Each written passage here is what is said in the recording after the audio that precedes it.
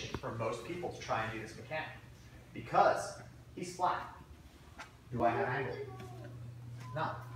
But this is where we got to scratch our heads. Is his arm away from his body? Yes. So now it's a matter of how do I make the angle? Exactly. I'm gonna move. Right? So we're here. I don't skip a beat. So we're here. If I just turn my hips and he drops his elbow to the floor, I get nowhere, right? I've got to bait him. So he has connection to me. He wants to keep connection. So if I lift my knees off the ground, what does he do? He follows it, right? So now remember what I said? Relax right there. Remember what I said about that 4-point base drill? How our knees are moving to low, and then we're coming underneath. Yeah, so we're here. Don't you laugh.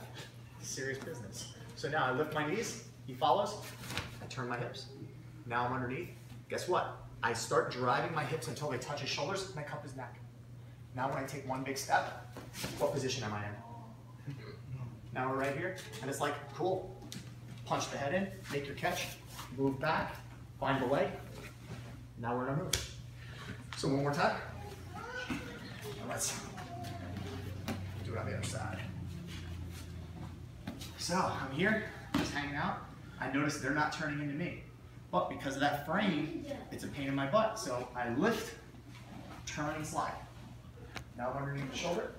And this hand that was just on the floor comes back to the neck. Cup the neck. And now as I drive, I'm turning my hips, and that flips him over right into the position. Push the head down, make my catch. From here, since I'm closer to his head, I'll do the slide.